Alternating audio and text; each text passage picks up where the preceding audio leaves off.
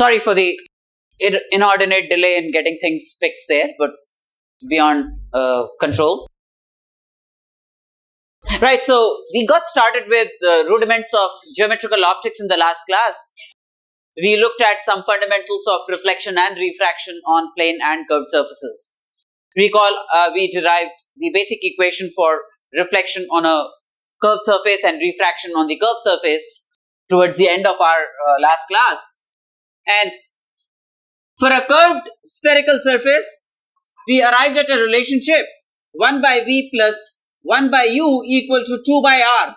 U, v and r were referred to as the algebraic object distance, image distance and radius of curvature.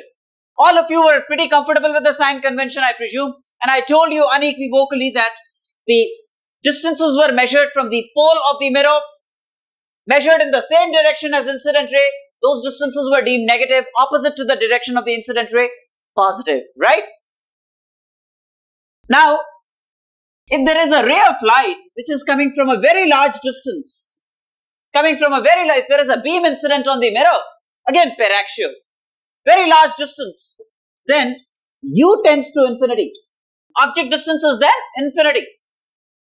All these beams, all these rays converge at a certain point on the principal axis, and that point is referred to as the principal focus. That point is referred to as the principal focus of the mirror. So if when u is infinity, v is said to be the focal length f of the mirror. V then is said to be the focal length f of the mirror. Right? So if you put u is infinity, then v becomes the focal length, and we then get, if you put u equal to infinity, we get v equal to, or rather f equal to r by 2 when u is infinity. When u is infinity, the image distance becomes equal to the focal length, and which is half the radius of curvature of the mirror. Half the radius of curvature of the mirror. Now, wipe this off, right? So, 2 by r could be written then as 1 by f. So, 1 by v plus 1 by u equal to 1 by f. That's the conventional form of the mirror equation. 1 by v plus 1 by u equal to reciprocal of the focal length, the conventional form of the equation of a mirror. Now,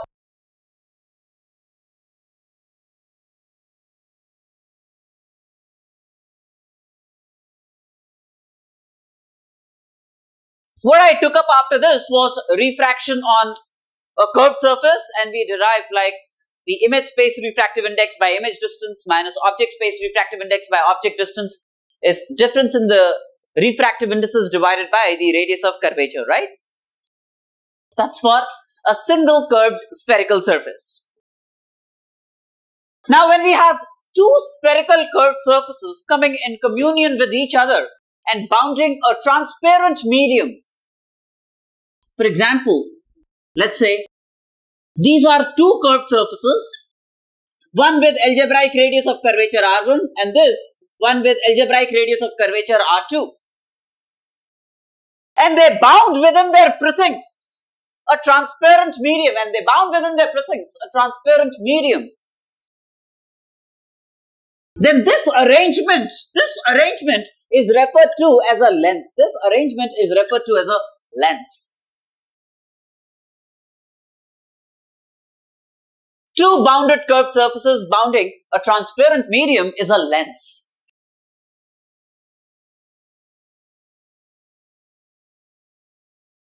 Within the purview of the +2 syllabus, what we have essentially is thin lenses. We look at the equations and geometry that is related to thin lenses. That means the maximum thickness is really very small. Now, these two bounding spherical surfaces have a common principal axis, The center of this and the center of this lie along a common line, which is the principal axis of the lens,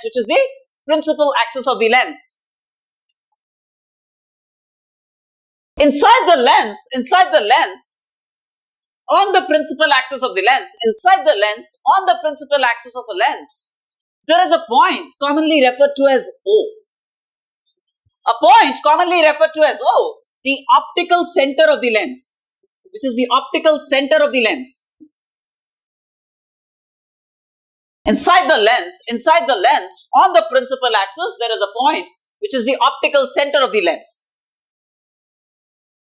The optical center has a certain property. The optical center has a certain property. The property is that if there is a ray of light which is incident on the lens,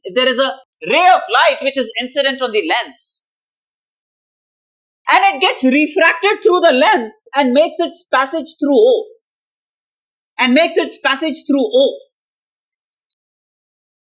then the emergent ray would be parallel to the incident ray. This is the incident ray, this is the refracted ray, and this ray is said to be the emergent ray. The emergent ray is parallel to the incident ray. Such is the character of this point O, the optical center of the lens. Any ray of light, when it makes its passage through O within the lens, will have its incident ray and emergent ray parallel to each other.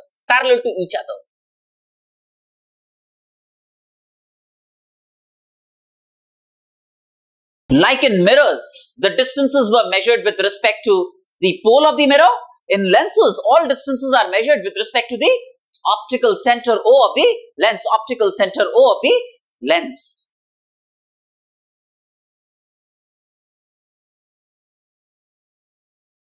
Now, let's arrive at the basic mathematics of a thin lens. Again, needless to say, the lens is thin.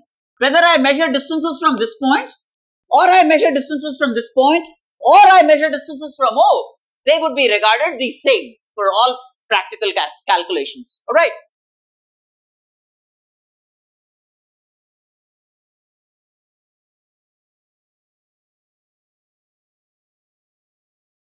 Now,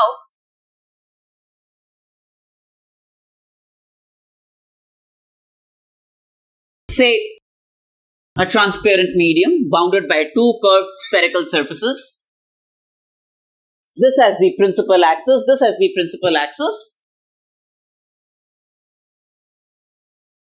This is algebraic radius R1, this is algebraic radius R2. Same convention. If there is a reference incident ray, then distances measured in the same direction as the incident ray from the optical center would be regarded negative, else positive, right? Now, let's say there is an object A. And the algebraic object distance that you associate with this is U. The algebraic object distance that you associate with this is U. And we propose looking at the image of A subsequent to two refractions. Refraction on this surface, the first curved surface, then passage through the lens, and then refraction on the second surface, giving us the final image. Let's refer to the refractive index of the material of the lens, the transparent medium, as mu. And on two sides of the lens, in general, let's assume two different optical media, mu1 and mu2. mu1 and mu2 are two different optical media on the two sides of the lens. Now, suppose there is a ray of light which is incident like this on the first refracting surface,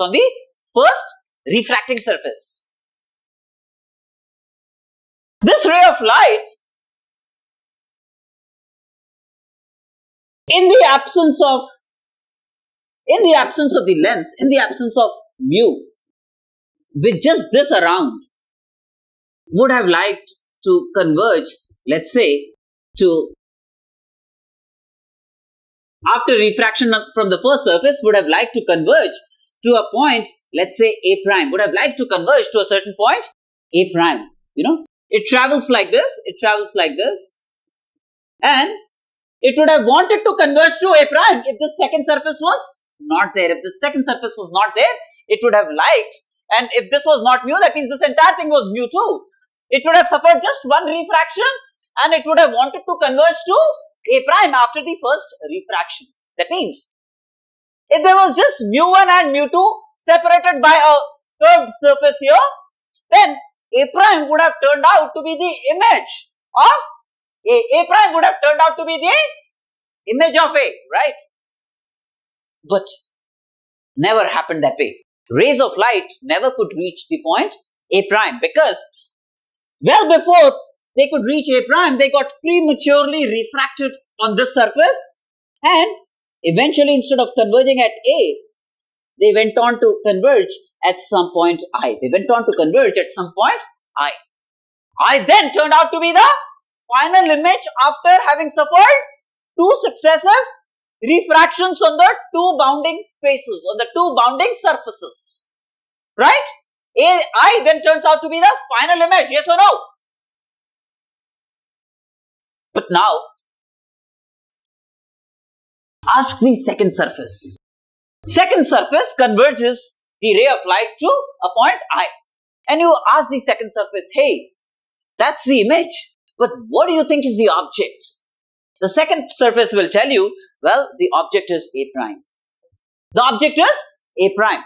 In fact, for the figure that I have drawn, for the second surface, this will be like a virtual object. The second surface will treat A prime like a virtual object. A prime will be a virtual object for the image I. Yes or no? Are you all there with me? A prime is the virtual object for the image I.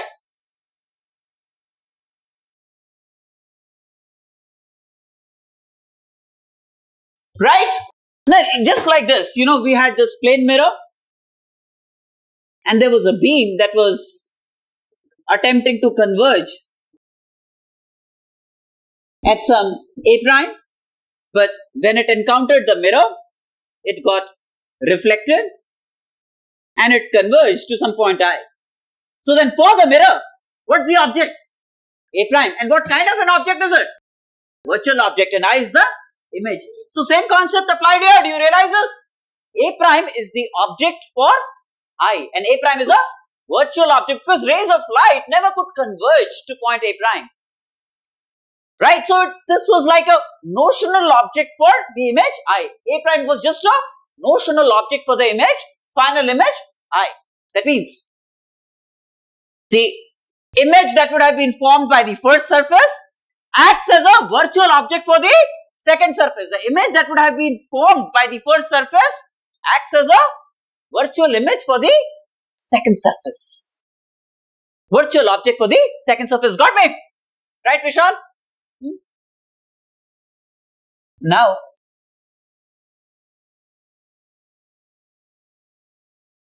say this was an intermediate image which was an object for second refraction.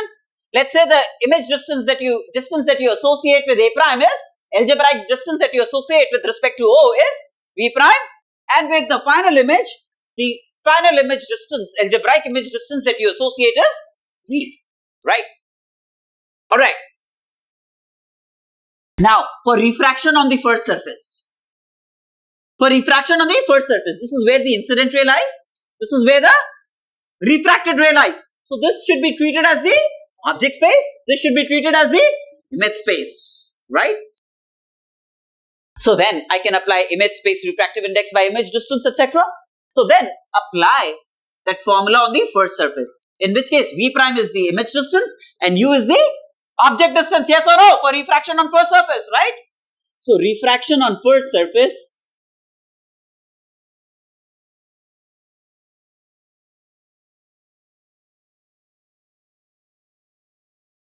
image space refractive index mu by image distance V prime, right?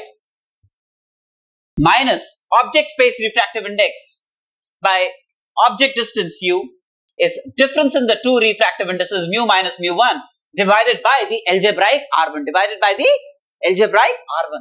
With R1 you would have to tag a sign. With R1 you would have to associate a sign depending on how this surface is oriented. For example, for the figure that I have drawn, the center of this surface would lie somewhere here. So R1 for this would be negative, in the same direction as the incident ray, negative. However, if this surface was like this, then the center of the surface would be lying here, and then R1 for this surface would be positive, because you would have to move opposite to the direction of the incident ray to locate the center of curvature of this spherical surface. Got me?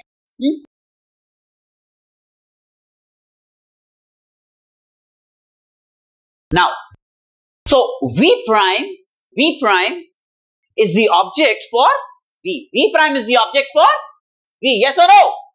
So for refraction on the second surface, V is the image distance and V prime is the object distance. Yes or no? Right? Now, that means we're talking of this refraction. For this refraction, this is the incident ray and this is the refracted ray. Mu then is the object space and mu2 must be the image space. So I can apply image space by image distance, etc. So then for refraction on second surface, image space refractive index by image distance, that is the final image, V, minus object space is mu here, right, divided by the object distance, V prime. It's this, in this case it's a virtual object, right? Difference in the two refractive indices divided by the algebraic radius of curvature of the refracting surface. Got me? I'm sorry, mu2 by V prime, mu2 by V prime. I'm sorry, mu by V prime. I'm so sorry, mu by V prime, right? Now, what are we actually interested in? We are interested in just two things, the object and the final image. This was only notional. It was an intermediate image which never got formed, right? So V prime is of no interest to us. It's only mathematical, but then we can dispense away with that. How? If I add these two equations, then V prime goes into oblivion. Got me? So we then connect UV and the geometry of the lens and the refractive index of the surroundings and the material, right? V prime is not important to us. So we don't need V prime. We might as well eliminate V prime by adding these two equations. So then when we add these two equations, we get like a mu2 by V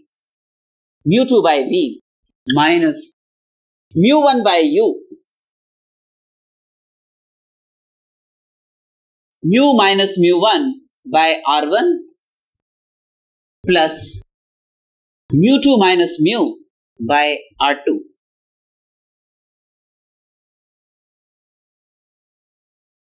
Yes or no?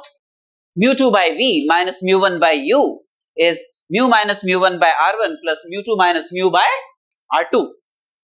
Does it make sense? Now, in case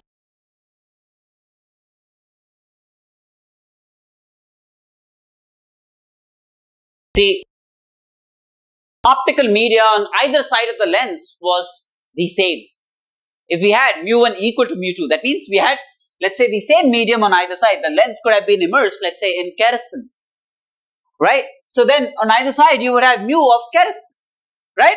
So if, as a special case, if mu1 equals mu2, then in this equation plug in mu1 equals mu2 equals, let's say, mu prime equals mu prime, the refractive index of the surroundings, then you get like a mu prime into this equation. This equation turns out to be 1 by V minus 1 by U equals mu minus mu prime into 1 by R1 minus 1 by R2. That's what transpires. If I put mu1 equals mu2 equals mu prime that of the surroundings, then this is what happens, right? Can I wipe this portion off? Just this portion, right? Now when I divide by mu prime both sides, then I get like a 1 by v minus 1 by u equals mu by mu prime minus 1 into 1 by r1 minus 1 by r2. 1 by r1 minus 1 by r2. Right? Where what's mu? Mu is the refractive index of the material of the lens, and mu prime is the refractive index of the surroundings. Right? That means this is the refractive index of the material of the lens with respect to the surroundings. Mu by mu prime, refractive index of the material of the lens divided by refractive index of the surroundings will give me refractive index of the lens with respect to the surroundings, right? So mu by mu prime is refractive index of lens material with respect to the surroundings. With respect to the surroundings.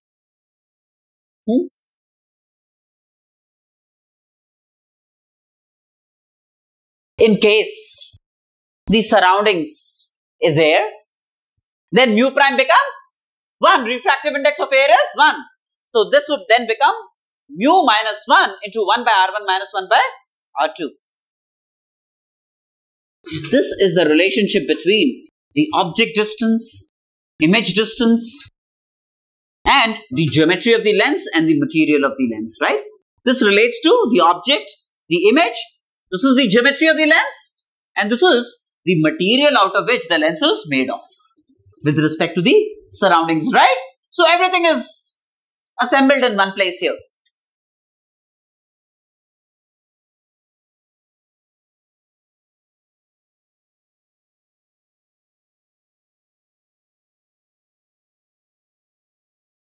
Which refraction? But this is a straight line anyways. I am assuming rectilinear propagation of light. So this is a straight line. Where have I drawn a curve? Even if it's thin, there indeed is refraction. There still is deviation produced here. There is deviation produced here. Right? It's still a straight line.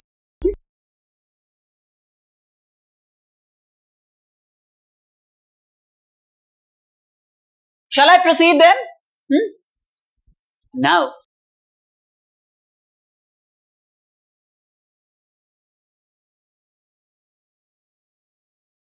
for a lens like we had for a mirror,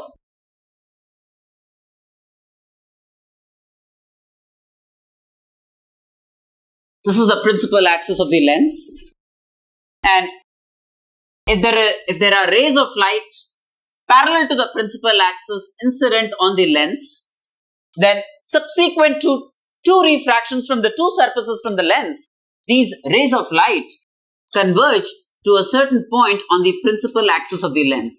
Converge to a certain point on the principal axis of the lens. And that point is called the focus of the lens. That's called the focus of the lens. If rays of light parallel to the principal axis are incident upon the lens, then subsequent to refraction from the lens, right, they converge to a certain point on the principal axis of the lens. And that point is referred to as the focus of the lens. That point is referred to as the focus of the lens. That means it corresponds to an image distance v when u is infinity. When u is infinity, f corresponds to an image distance v when u is infinity, right? So when u is in this equation, if you put u equal to infinity, v becomes the focal length f. If you put u equal to infinity, v becomes the focal length f of the lens, right? So on plugging in u equal to infinity, v equal to f, we end up getting 1 by f, because 1 by u is going to become 0. 1 by f, the focal length of the lens, is like a mu by mu prime minus 1 into 1 by r1 minus 1 by r2.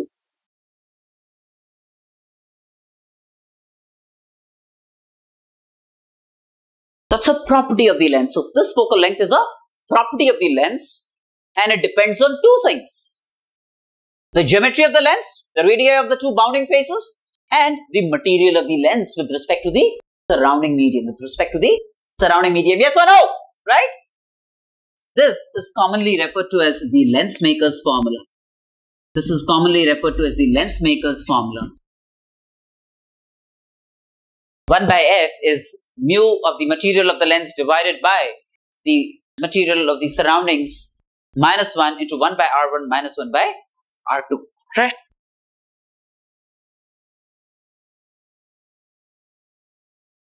Now, Dr. Sir.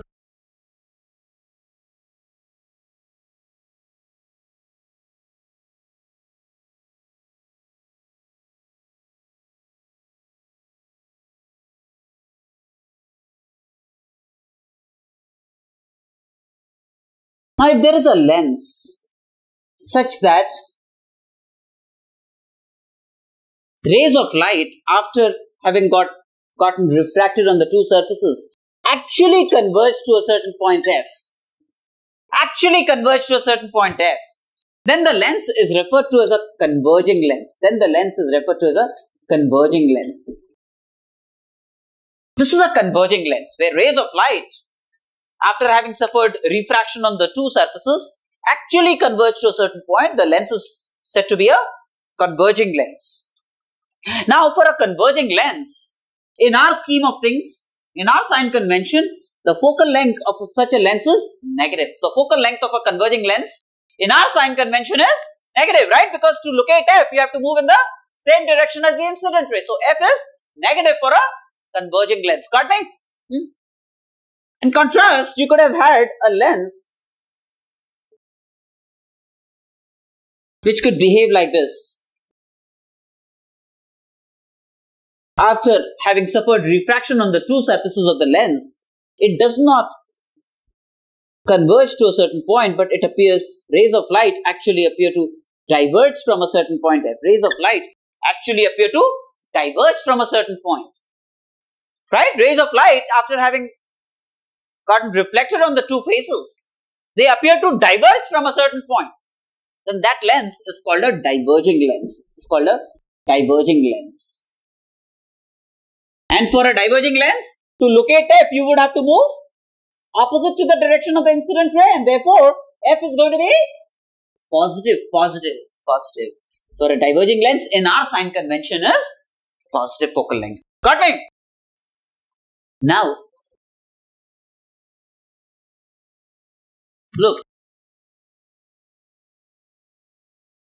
there is nothing God-sent about a lens being converging or diverging. The same lens. When I'm talking of the same lens, I'm talking of the same refractive index of the lens, mu, and we are talking of the same radii of curvature. So if you are not tinkering with that, you are talking of the same lens. Alright. Now, a certain lens has focal length which depends on two things. The focal length of a lens depends on the material of the lens, mu by mu prime minus 1, that's related to the material of the lens. This is the surrounding medium, right? Mu prime is the surrounding medium. And then there is a geometry factor associated with the lens, 1 by r1 minus 1 by r2. That's a geometry associated with the lens.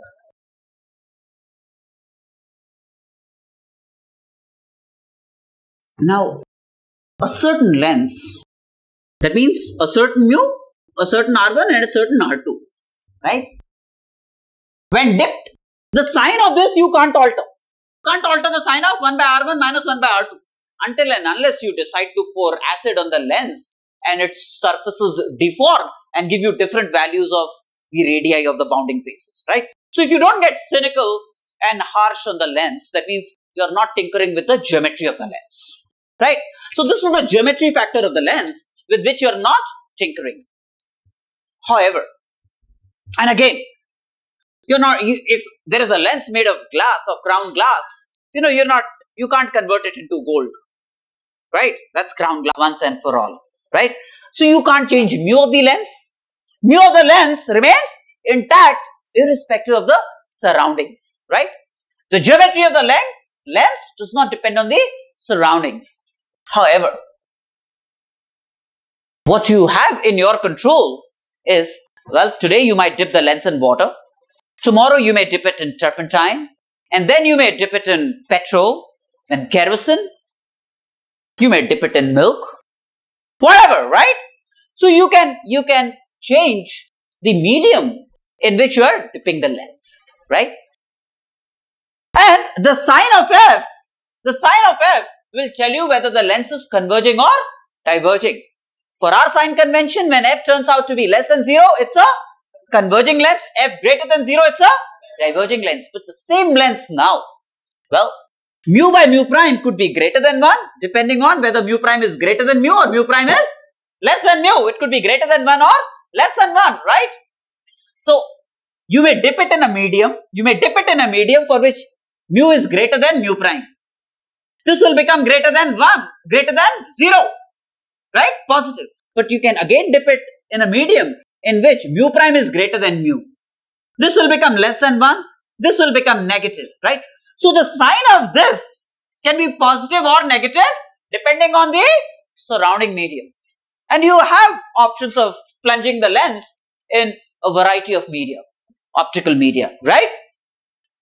So this could vary depending on mu prime.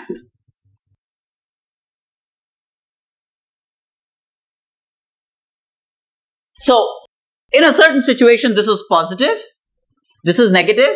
In some other situation, this is negative and this remains negative, right? For example.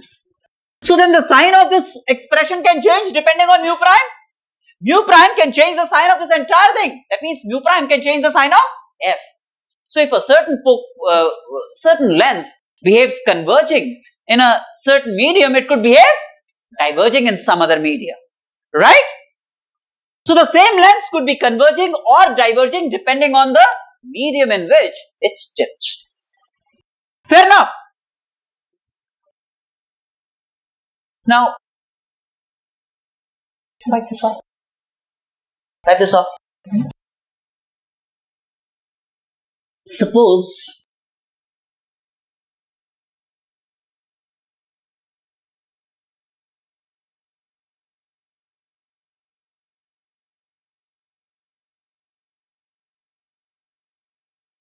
we have a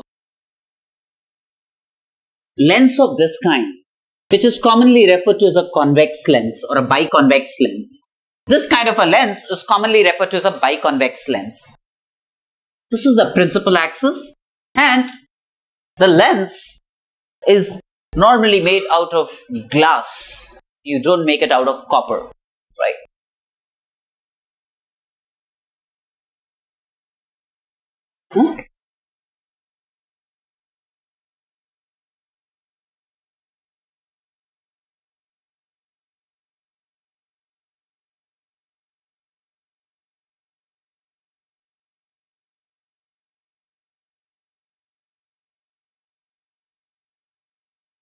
Right.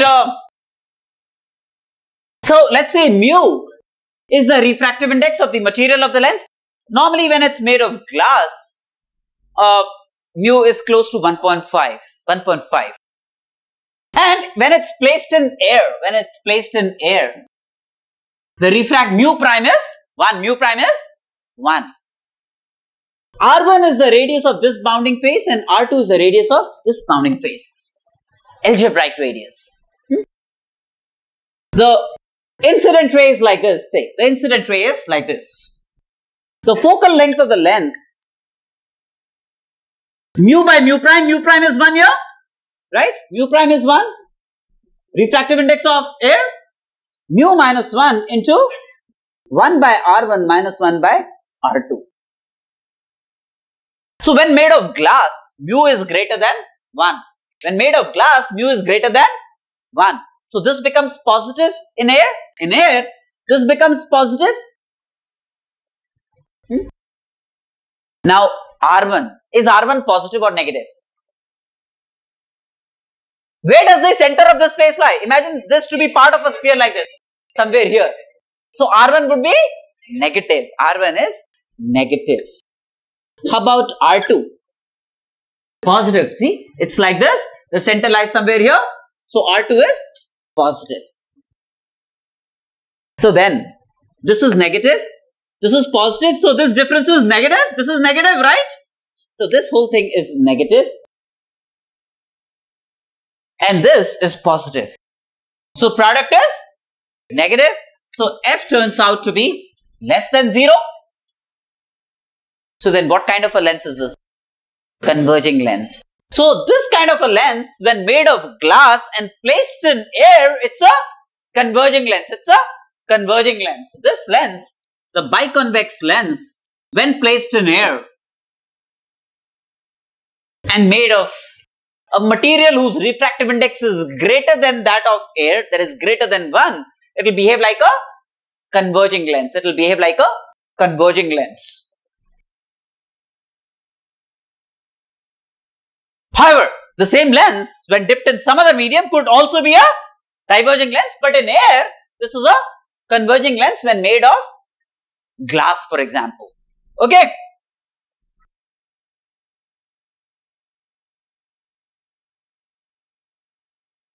Similarly,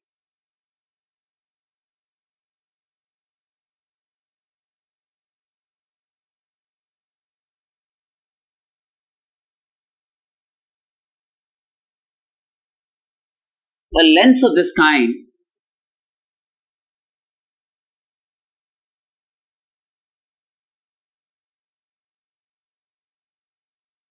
this is R1, this is R2. This is the incident ray. And again, mu and surroundings are air. This lens is commonly referred to as a concave lens or a biconcave lens. This is a concave lens, for example.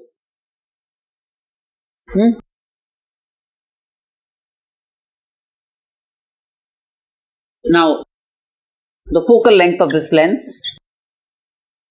mu minus 1 into 1 by R1 minus 1 by R2. Is R1 positive for this lens or negative? Positive, because look, this is like a sphere like this. The center lies here. You would have to traverse opposite to the direction of the incident ray. So R1 is positive. The center of this lies where? Right here. So R2 is negative. So this difference is positive. This difference is positive. Whereas mu minus 1 is positive. Mu minus 1 is positive. Right? So the product is positive. So F is greater than 0. And when F is greater than 0, the lens must be a diverging lens. That means it's going to spread out a ray of light and it will seem like diverging from a certain point F. Seem like diverging from a certain point F on the principal axis. So that's a diverging lens. So when placed in air and made of a material optically denser than air, this behaves like a diverging lens. Okay.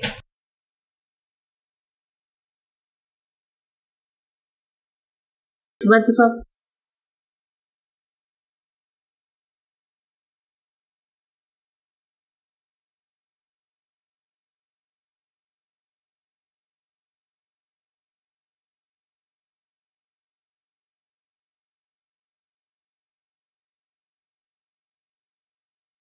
Now, for a regular converging lens, suppose this is a converging lens.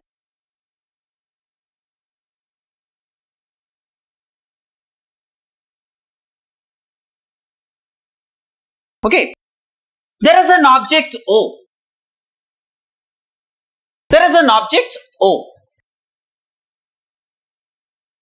Let's say its image is formed at I. There is an object O and its image is formed at I. Real image. This is an object O and let's say there is a real image. Although it could also form a virtual image. But my next discussion is about a real image in a converging lens. The discussion is about a real image for a converging lens. Doesn't mean that a converging lens will always form a real image. It could form a virtual image as well. But we are right now talking of a real image in a converging lens. Real image in a converging lens.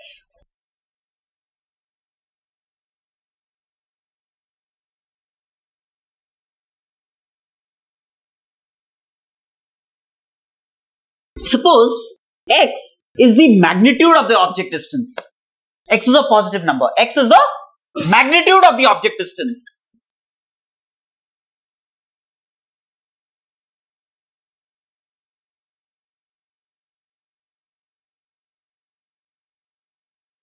And let's say y is the magnitude of the image distance.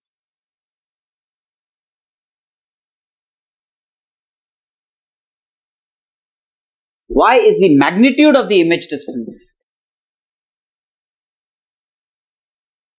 And let's say f0 is the magnitude of the focal length. Just the magnitude. So these are all positive numbers, right? Magnitude of the focal length.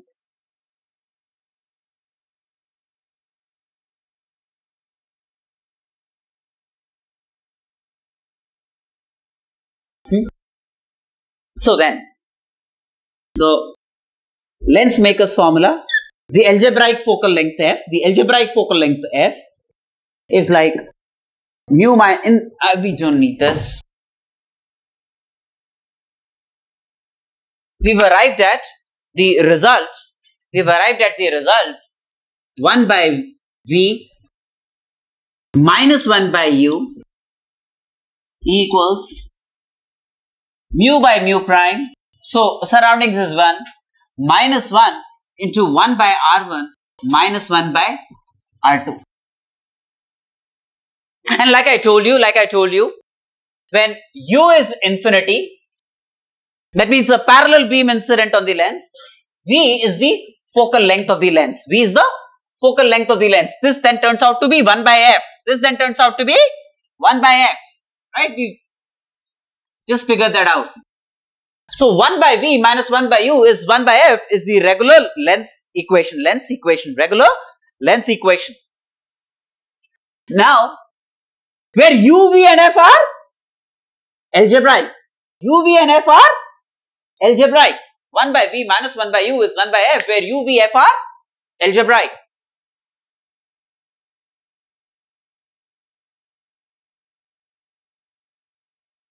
Now, if x is the magnitude of the object distance, what is u? What is u in this case? X. U is x, right? Y is the magnitude of the image distance. What's v? Minus y. V must be minus y. Y is a positive number, but v is negative because to look at I am moving in the same direction as the incident ray for a real image. I would have to travel like this. So, v is minus f. Minus y. V is minus f. It's a converging lens, so its algebraic focal length f must be negative. F must be negative. So, if f0 is the magnitude of the focal length, what must be f? Minus f0, right? F must be minus f0. Where x, y and f0 are magnitudes of object distance, image distance and focal length of the lens, right? These are magnitudes. So then, this was algebraic, u, v, f were all algebraic. Plugging in u equal to x, v equal to minus y and f equal to minus f0, we get minus 1 by y minus 1 by x is minus 1 by f0 minus 1 by f0, right? Where x, y and f0 are not algebraic, they are magnitudes of object distance, image distance and focal length of the lens. Got me? So this gives me a 1 by x plus 1 by y is 1 by f0. That's the lens equation for a converging lens in a real image formation. For a converging lens, when the image formed is real, the relationship between magnitude of object distance, magnitude of image distance and magnitude of focal length is this, right?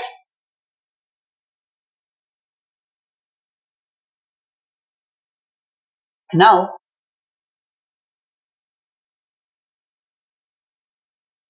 important thing is, Look, 1 by x plus 1 by y is 1 by f naught. Then this was the object distance, magnitude of object distance. This becomes magnitude of image distance, right? Swap zeros. If this becomes the object distance, then this should become the image distance, right? So if there is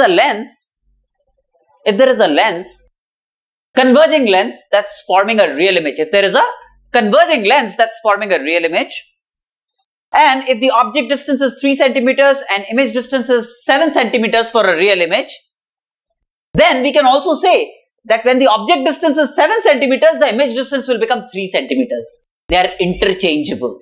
X and Y are interchangeable here, right?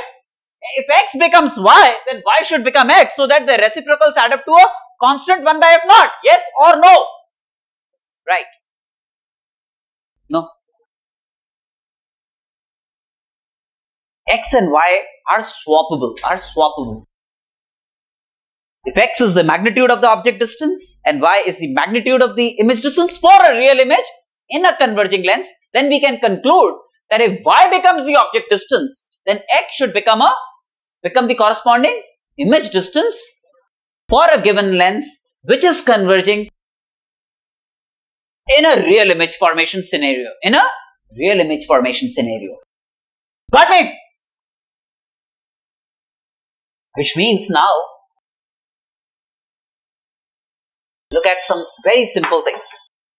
In a converging lens, then, what's the distance between the object and its real image? X plus y. The distance between the object and its real image is x plus y. Got me? So, D, suppose, is the distance between the object and its real image.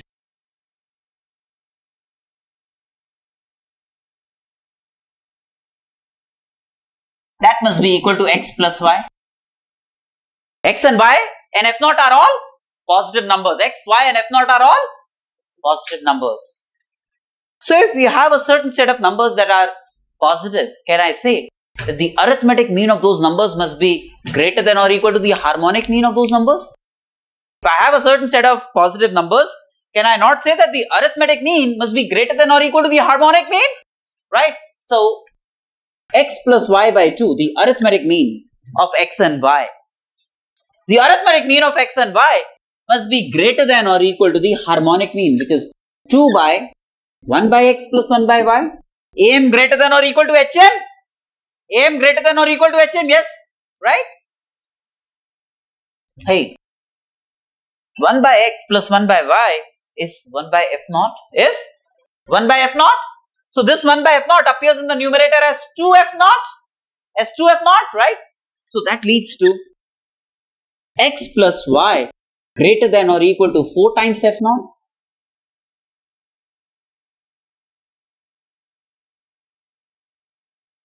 But x plus y is capital D, right? So capital D greater than or equal to 4 f naught. X plus y is the distance between the object and its real image, right? So the minimum distance between an object and its real image in a converging lens must be 4 times the focal length of the lens. That's a very important result. This D greater than or equal to 4 f naught is the minimum distance between an object and its real image. An object and its real image for a converging lens must be 4 times the focal length of the lens.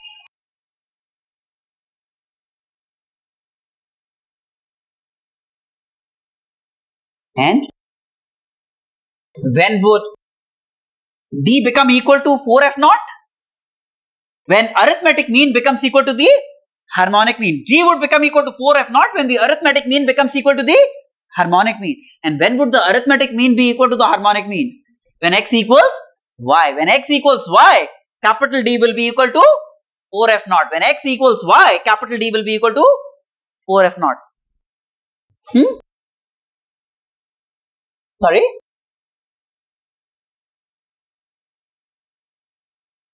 No. Then x will be equal to y equal to 2f naught. Why focus? 2f naught. See? When d becomes 4f naught, x will be equal to y and each will be equal to 2f naught. Because their sum is 4f naught and they are equal. Right? So, this is important. The minimum distance between an object and its real image for a converging lens is 4 times the focal length of the lens. It can be greater than the focal length, but can't be smaller than the focal length for a real image. For a real image in a converging lens scenario. Now,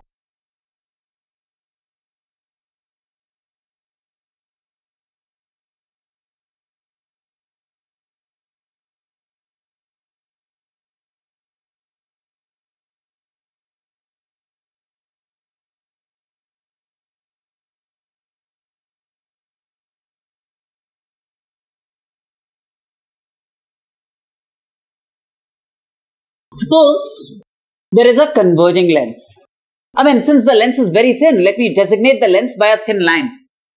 It's easier to draw, right? This is a converging lens, say. Okay.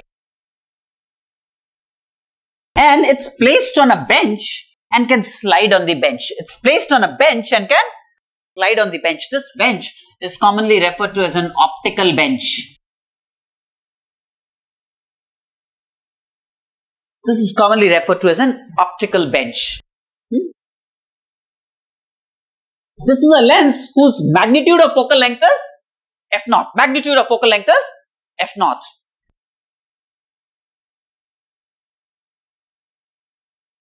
Suppose the object is at O initially at a distance x from the lens, and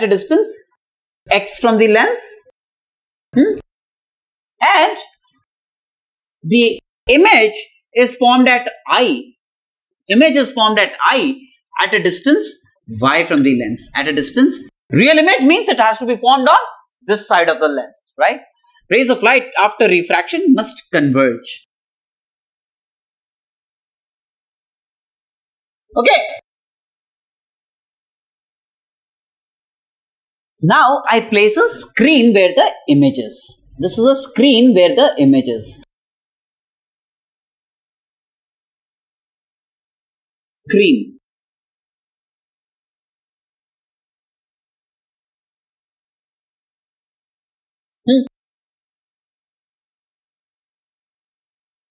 What's the relationship between x and y?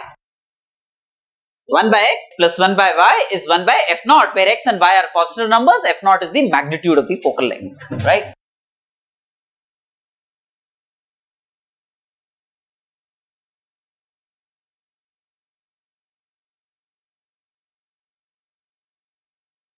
So, what we're doing is, when an object is at O, the screen is placed such that the image is formed on the screen. We then say in common parlance that the object is focused on the screen. That means its image is formed on the screen, loosely speaking. Now, the lens is movable, let's say. The object is fixed and the screen is fixed, and let's say the lens can slide along the optical bench. A mechanical mechanism is going to enable sliding of the lens on the bench. I move the lens. Maintaining the object, I move the lens. I shift the lens. Let's say to a new position. I shift the lens to a new position. Same lens, I shift to a new position. And when I'm shifting at a certain distance from the original position, let's say at a distance small d from the original position, I again find that the image is formed at I itself. Same position.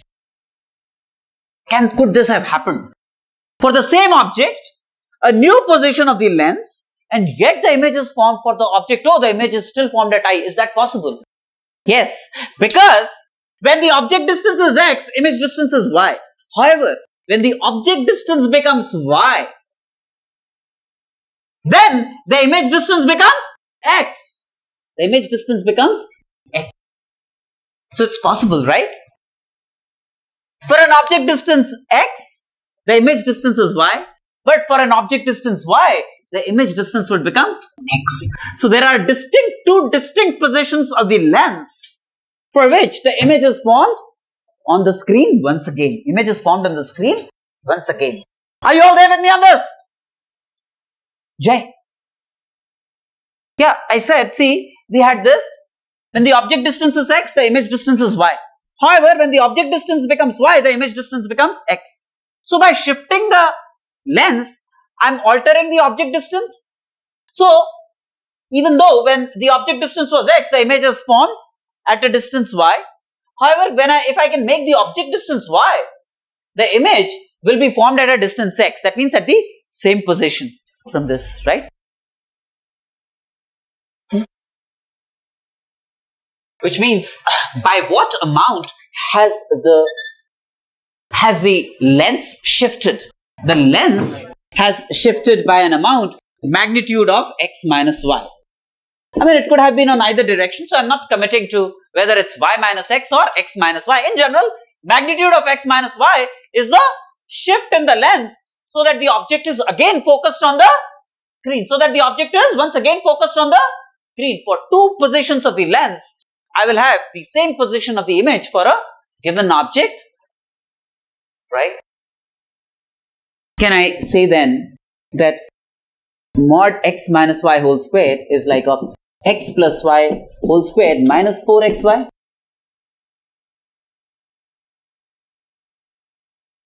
Hey, but x plus y is fixed, the distance between the object and its real image. I've already fixed that because I'm not changing I'm not changing the position of the screen.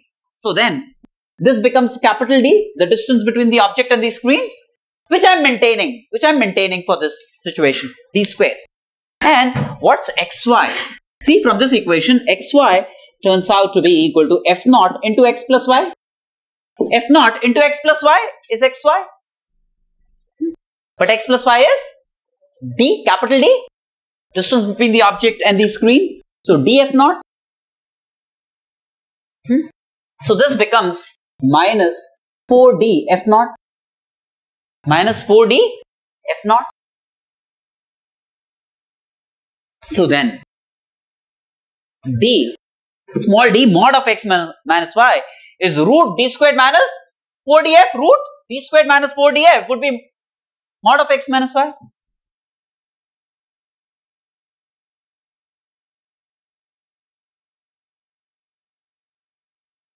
Right? And this also tells us that d has to be greater than or equal to 4f naught for this to be, root of this to be real, right? Because capital D is real, d minus 4f naught has to be greater than or equal to 0. Which we derived earlier as well from the AMHM inequality, right? d greater than or equal to 4 times the focal length of the lens. That's the shift, root d squared minus 4d f naught. Alright, this is a very useful thing. Especially for problem solving, exams, tests, etc. You know, these problems set on optical bench are very popular. So easy to understand, but and easy to score once you understand this. Okay. Can I write this off?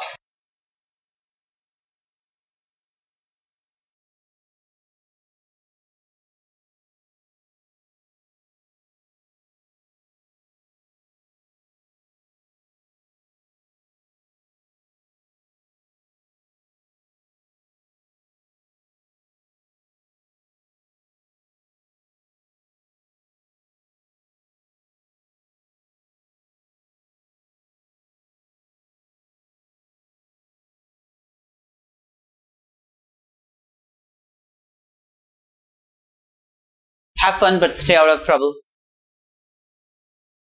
Yeah. Now,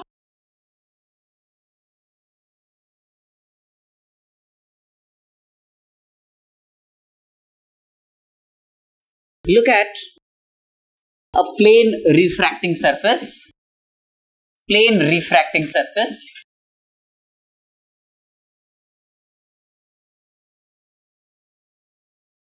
separating pair of optical media mu1 and mu2.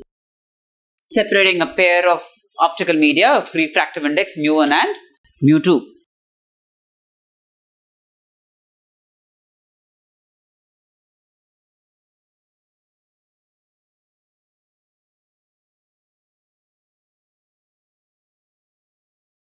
Say there is an object O and it's being viewed normally by an eye here. It's being viewed normally by an eye there. That means, this eye will witness rays that are very close to the normal ray. So then, one ray of light will go this way, angle of incidence 0, angle of refraction is 0, it will go undeviated, one refracted ray. The other refracted ray again very close to this so that the paraxial ray treatment can be applied, right? For the paraxial ray treatment, we have the other ray again very close to the normal ray, In the earlier case, the normal ray in a mirror was the principal axis, right? So all other rays were very close to the principal axis really. That was the assumption in the paraxial rays. For this to be a paraxial ray traversal, the other ray, again I'll draw only for the heck of clarity, I'll draw it spread apart, but then this ray is again almost parallel to this ray, gets refracted here. So this is one refracted ray, this is another refracted ray, got me? And then the two refracted rays appear to come from a point I. I then is said to be the image of O. So if there is an eye viewing here, he will not find O where it is. In certain situations, it will appear raised. In certain situations, it will appear dipped compared to O. In this case, for example, it's gone on to a rarer medium and the object appears raised, right? In contrast, it could have traveled into a denser medium, and in its traversal into a denser medium, then the two rays would seem like coming from I, and the object would appear deeper than it actually is. The object for an eye viewing here would appear at I because these rays of light seem to be coming from I for an observer here. Normal viewing. Paraxial ray, normal viewing. Alright. So, it might appear raised or it might appear lowered depending on whether it's traveling from denser to rarer medium or rarer to denser medium. Right?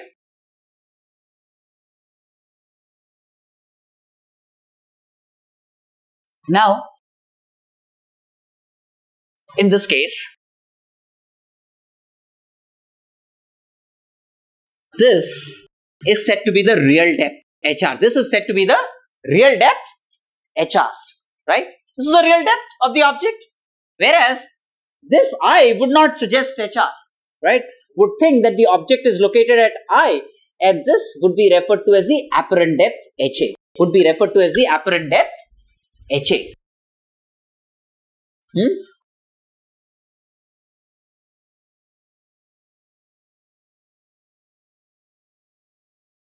Can I apply the following? The formula for refraction on curved surfaces. Image space, this is mu1. This is where the incident ray lies. This is where the refracted ray lies. Can I treat this as the object space and this as the image space? So, image space refractive index by image distance. Image distance is HA plus HA. Why? Because measured opposite to the direction of the incident ray. By HA minus object space, image space refractive index. Object space refractive index mu A, mu1 divided by object distance. Object distance is HR. HR is difference in the two refractive indices mu2 minus mu1 divided by the radius of curvature of the surface, which is how much? Infinity. A plane surface is a curved surface with radius of curvature infinity. So this by R, where R tends to infinity. For a plane surface, it's a curved surface with infinite radius of curvature. So this will become 0. This will become 0. Right? So if this becomes 0, I get like a apparent depth HA as real depth HR divided by mu1 by mu2. Mu1 by mu2.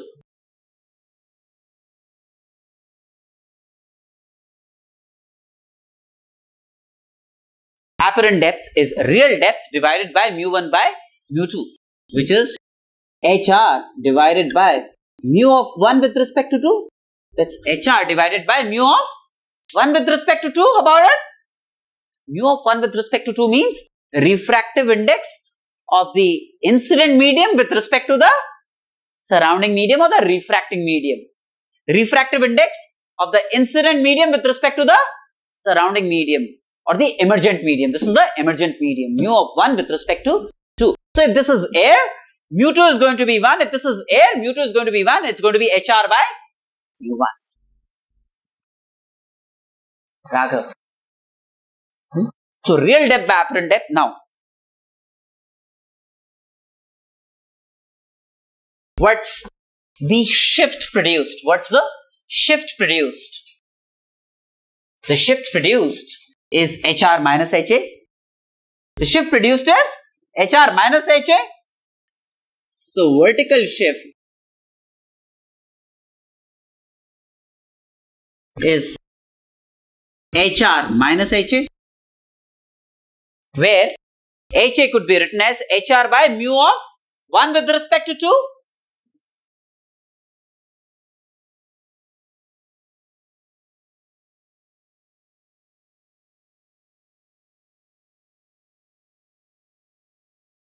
That's the vertical shift.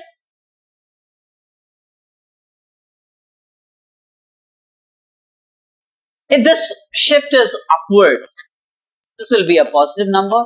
If this shift is downwards, it's going to be a negative number. So, sorry? I'm sorry. HR minus HA. This is HR. I'm sorry, HR. Right. HR into the real depth into 1 minus 1 by mu of 1 with respect to 2. That's a vertical shift. Right? So the shift, when it's upwards, this is going to be positive.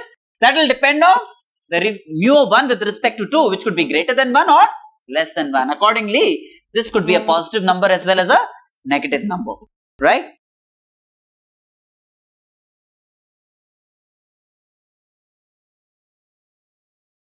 Now, a generalized result for this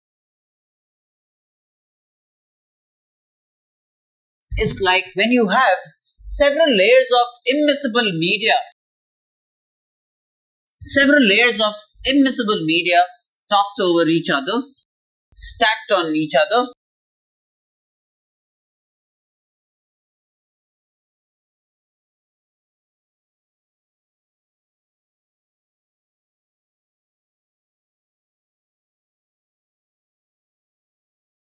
Let's say this is mu1, mu2, mu3, going this way up to mu n, and the final medium is mu m. This is the emergent medium.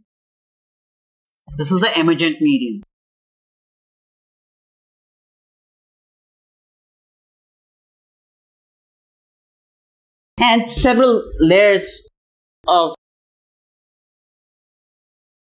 optical media, thickness H1, thickness H2,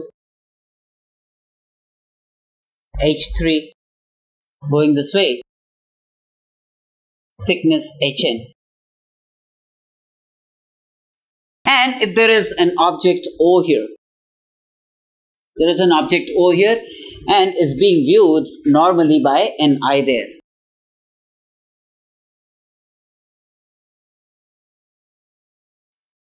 then each of these layers would cause a vertical shift. It could be positive as well as negative. The total vertical shift produced by these n layers of optical media would be the algebraic shifts produced by each one of them.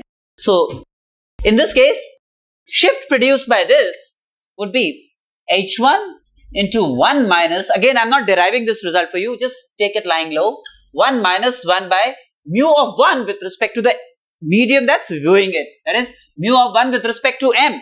That would be mu 1 by mu m, plus shift produced by the second layer is h2 into 1 minus 1 by mu of 2 with respect to m, plus h3 into 1 minus 1 by mu of 3 with respect to m, going this way, hn into 1 minus 1 by mu of n with respect to m.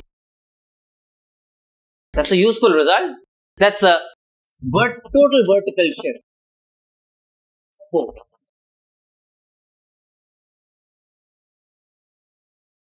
Total vertical shift of O.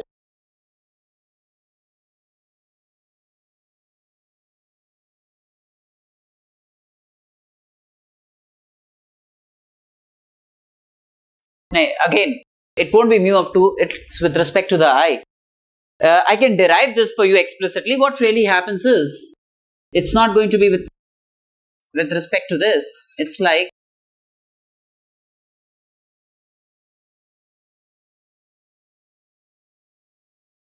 we would assume that this will go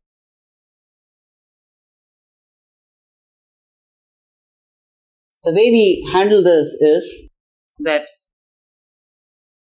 the image for first refraction becomes the object for second refraction and so on and so forth. I've not derived this. If I continue doing that way, it will turn out to be this result only.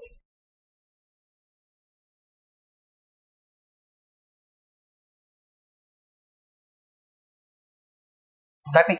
Must remember this result. Very useful result.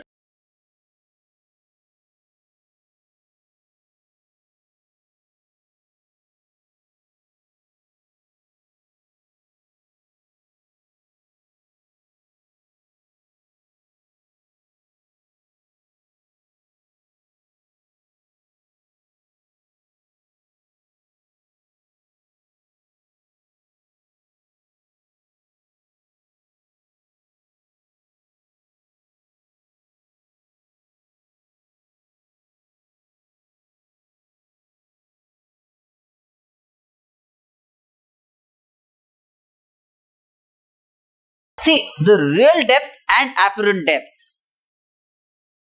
Real depth and apparent depth, these two numbers are separated by a factor mu1 by mu2.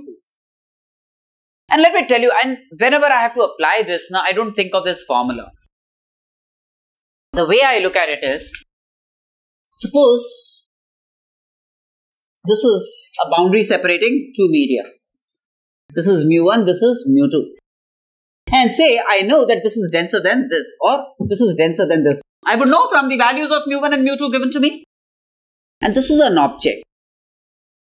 All that I do is, I draw a ray diagram. And if I know that it's traveling from a denser to a rarer medium, it's going to bend away from the normal. Right? And then, I know that the image is this. This corresponds to the apparent depth. So then, this number, x, and this number, y, I know from the figure, for this figure for example, I know that y is less than x. So, given x, if I have to get y, then I'll divide x by a number greater than 1. I'll divide x by a number greater than 1. So that y is less than x. So that y is less than x.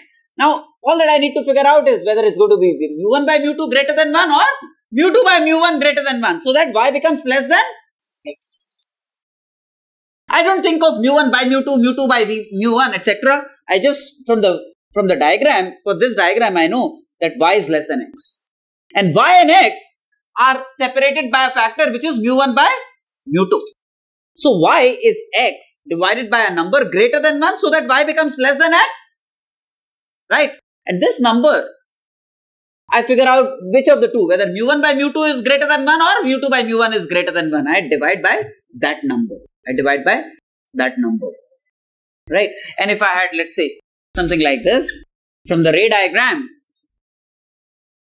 if I find that, well, it's bending towards the normal because it's moving into an optically denser medium, then this becomes the image, this becomes y, this becomes x, and now I know that y is greater than x.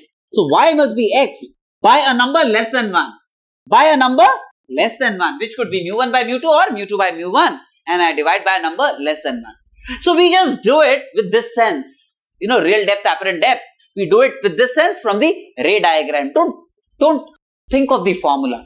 Just think of the ray diagram and you know which is greater, y or x.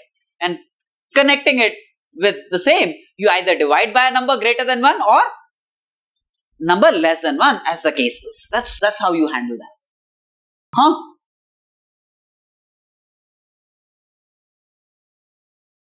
Now, can I back this off?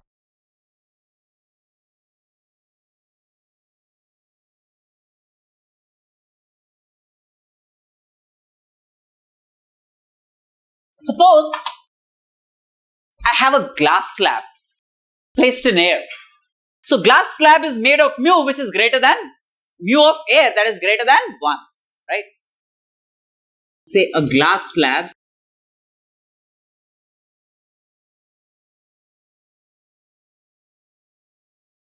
of a certain thickness T, for example, of a certain thickness T, and placed in air.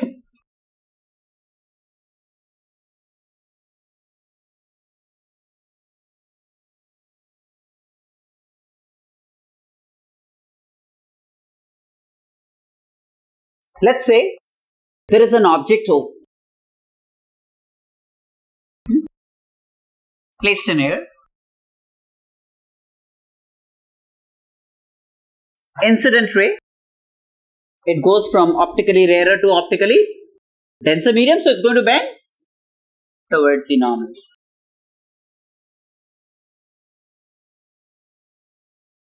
And now from an optically denser to an optically rarer medium, it's going to bend away from the normal.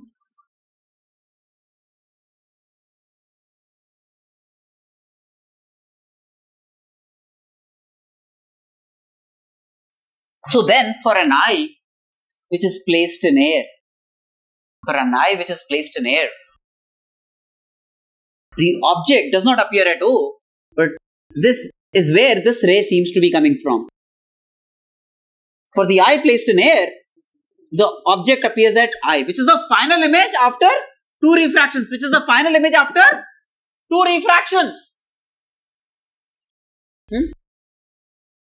So after 2 refractions, this is the horizontal shift, this is the shift produced, this is the shift produced. This is the shift produced. Yes or no? Y is the shift produced in the direction of traversal of the ray. Suppose I locate O by a number x here. This is x.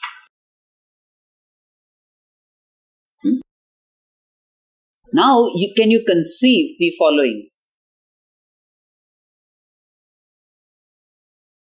2 layers of optical media. One is air, the other one is glass, and the emergent is air. Can you imagine this? One is air, glass, and emergent is air. The shift produced, OI, is the shift produced by the layer of air, which is x, the real depth, into 1 minus 1 by mu of air with respect to the emergent medium.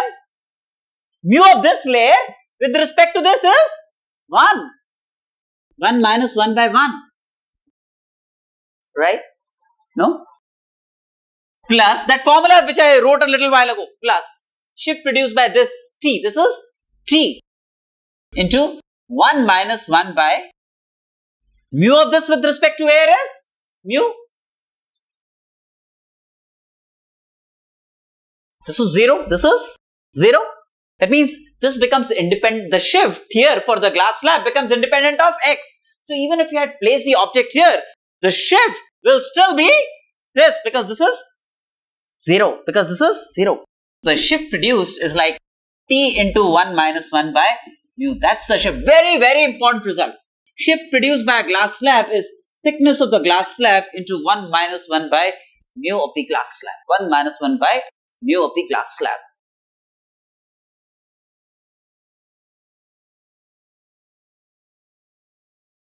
A glass slab placed in air would cause an object after 2 refractions to get shifted by an amount T into 1 minus 1 by, right? Is that okay? Okay. So this bunch of results, and I'm not really feeling very well. I'll have to let myself go and let you go too. But now the important thing is, I've been urging you to watch Rotational Mechanics 1 and 2 quite some time.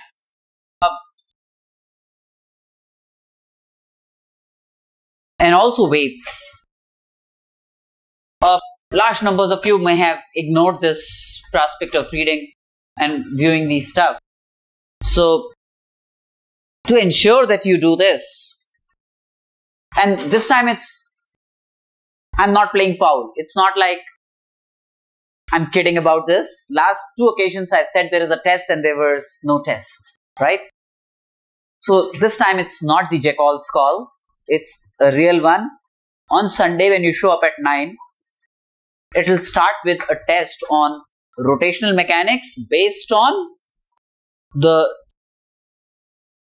2 sets of DVDs. Day 1, Day 2 on rotational mechanics.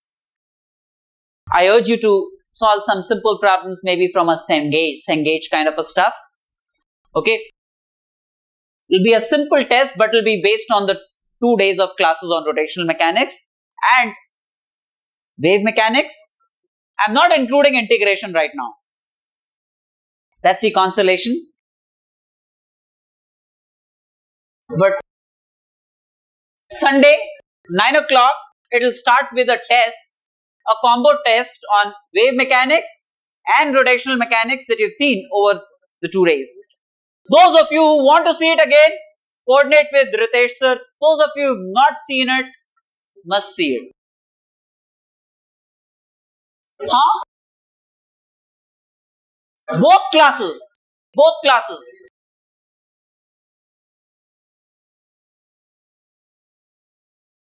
Alright. So Sunday 9 o'clock, come prepared, come prepared.